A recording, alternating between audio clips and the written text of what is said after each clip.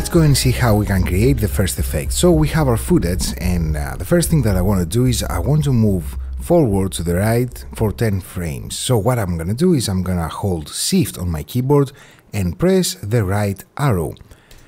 That will take me 10 frames to the right. Next step, I'm gonna press Command B so I can blade it, and I'm gonna follow this procedure for the next of the clip. Now that we have finished with that, I'm gonna go into the transitions, I'm gonna select the flow transition, and I'm gonna place it where the blades are. Remember, for the flow transition to work, you need to wait. You need to be analyzed for optical flow, and you need to wait for it to render so you can get the flow to work correctly. And if you see it right now, it looks like this. So that means that we're not done yet. So what we're gonna do is we're gonna select all of these transitions,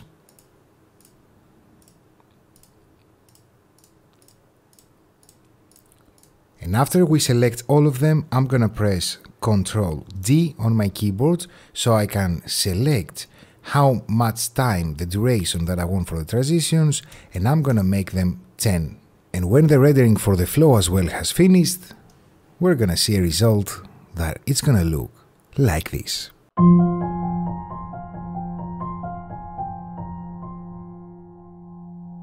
Let's go now into the second one. We have a face morph that we move from the first clip to the second clip. For that to work correctly, it's important to have the same place of eyes, mouth, ear, etc. of the face from the clip 1 to the clip 2.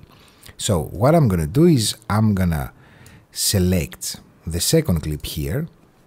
As you can see, I'm gonna select it, and I'm gonna go into the inspector panel and lower the opacity so I can have an idea of what I want to accomplish here.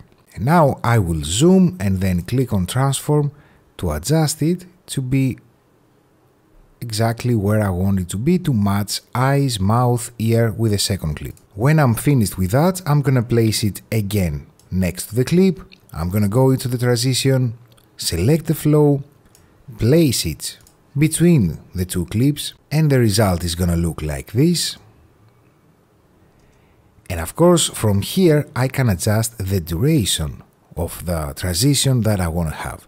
So if I stretch it a little bit more, it's gonna take longer for the flow transition to happen. If I'm gonna make it smaller, like this one here, it's gonna be faster.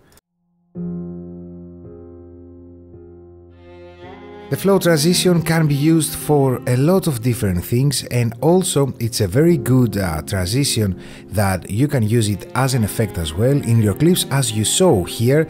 And a very good example is a video from Kalle Pike that he makes transitions between cameras or elements, and I will point you to that video to see exactly how he does that. You will find a link in the description of this video down below, and of course a link is popping right now on the top right corner. I hope you found this video helpful. Don't forget to like this video and also subscribe to the channel for more content like this one. Thank you so much for watching. I'm Emilio, and I will see you in the next video.